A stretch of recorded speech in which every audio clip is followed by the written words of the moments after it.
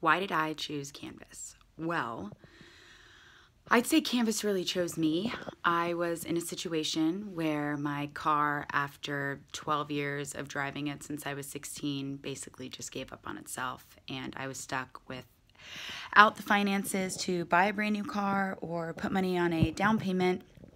And Canvas just showed up right then and there when I did a Google search, and I was like, that is the option. That is the only option. It's as good as leasing a car, but there's still the flexibility and the financial freedom to do so.